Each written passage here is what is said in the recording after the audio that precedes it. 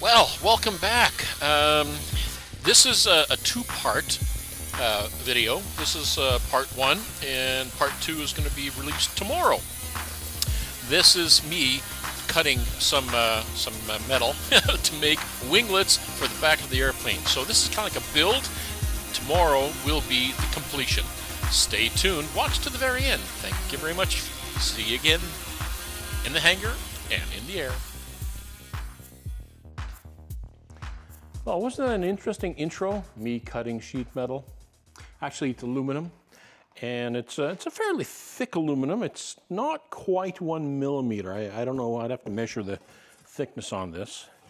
But for that first flight that you saw last weekend, where I was all over the place, and it's because of this rudder. It's not big enough. When you have doors on and floats, it's not big enough, which is why in the UK this tail had to be enlarged in order for it to be legal for sale there. I think they were onto something, because if you watch that video, I was very concerned during that flight. Like, what the hell is going on here? The tail was just like this, constantly like this, swishing back and forth. And I held the rudders still, and it was one side and then the other, and no matter what I did, this thing was wandering everywhere. Apparently, if I take the doors off, it flies better. And if I put wheels on it, it flies even better. Well, it's not getting wheels. I'm going to leave the doors on, maybe. I might just decide to pull them off when, this hot summer. But thank you to Jason at the Cotton Patch. He sent me a little picture of the plans for the winglets that came from Quad City that attached, and their dimensions were 16-inch square with bevels on the front side, and they go on like that. Okay, of course there's going to be a little bevel cut here, make them look sexy, I guess. Have to do that yet, but this is exactly 16-inch square. So once I cut those bevel parts out, I need to fashion some little saddle washers here, and then mount it to the tail. In the instructions, it says just to use a hot knife and cut at the very bottom a tiny slit so you can get the nut in the back side there that's going through here. They specify an AN3-14, and I think I have some of those with a nylon locking nut. And so yeah, I'm going to be doing that to mount this onto here. And they show 2, and I think 2 should be sufficient, because, well, yeah. And they show it being made out of aircraft grade plywood, thin stuff. I don't want to use plywood. You got to shellac the darn thing, and there's, all the rest of the crap with the moisture and everything else. I'm going to keep it aluminum, and this aluminum is more than thick enough. It will hold. 2 very boring minutes later. What color am I going to paint this? Red. Of course, red. Bright red. As a matter of fact, I am going to be getting a hold of Quad City, and I'm going to order the UK tail, which makes it much larger. And guess what color the tail is going to be? Yeah, you only got one guess, and if you said red, you got it right. So, yeah, the tail is, I'm going to be replacing the tail as well with the larger UK tail and with these. A number of people on the Facebook group, thank you very much for all those who follow along here and also on the Facebook group. A number of them that fly this airplane with the doors on and so on. They all said the same thing. With the doors on, it's tough. Very tough to handle. With doors and floats, a few other people on another forum were saying that it's damn near impossible to handle. As a matter of fact, hazardous without at least the winglets. They said with the winglets, it's manageable. If you go with the winglets and the UK tail, Now you've addressed everything. This is, it'll be a much more stable. I won't get that fishtailing on the tail with these winglets. And so that is what I'm building today. So thank you very much for following along, everyone. And remember to like and subscribe, please. I'd like to hit 1,000 subscribers before the end of the summer. So this is going to be a little bit of a build video, not much.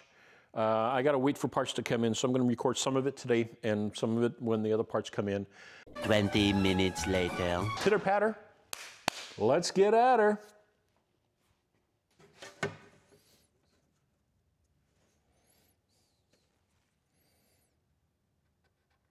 Since these are 16 inches wide, the center line is obviously 8 inches in.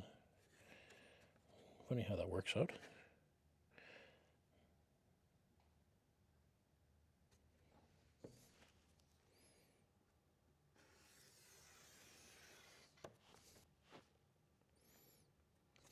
Now, they show these bevels on there. The plans, I should grab those.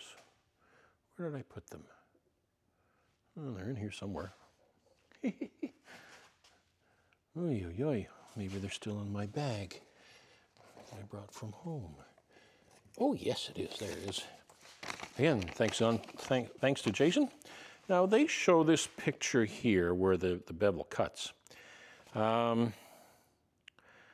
It appears to me that they're only taking about 3 inches down, maybe 2 inches back. Anyways, it's not critical. It's not, you know, each one's going to be a little different. So, yeah, mine may differ from yours,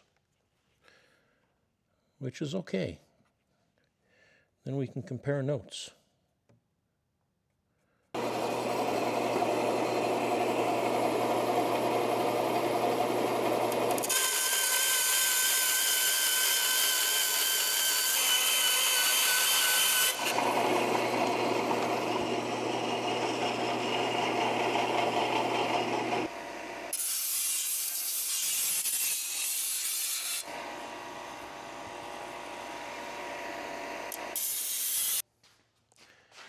Okay, so where do I want to mount or drill my 2 holes? Well, there's, at the trailing edge of this piece here, there's a strapping with some rivets you can see underneath the cloth. So I need to be forward of that. Then there's the curve of the tube. I don't want to mount it on the curve, I want it where it's flat. So if I lay this up here, and just kind of spot where that is, I'm going to put my rear right here, mark that, and there's a nice flat section right here at the front, mark that, and there we go, the 2 marks. That's where one and that's where the other. Now I'm going to go on the other side and I'm going to check whether or not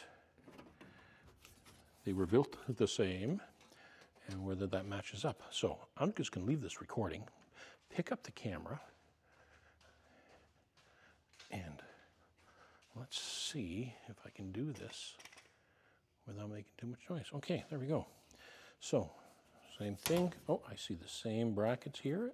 Will this work? Yes.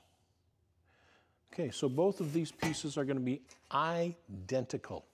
Holes drilled in exactly the same places. So it doesn't matter whether one goes on the left or the right.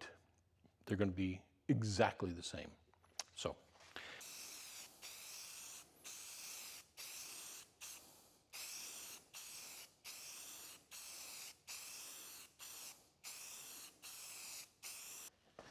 Alrighty, well, here we are. It's painted on one side now. It's got primer coat on both sides. The other side, the primer coat is still a little damp, but it's okay. It's ready for paint on this side. I put 1 coat of paint here, and I ran out of paint, but that's okay. I'm gonna let this dry. When I come back, I need to get another can of, this is case you're wondering, it's apple red. And it's Rust-Oleum Painter's Touch quick drying apple red. So that's it for now. That's it for the update.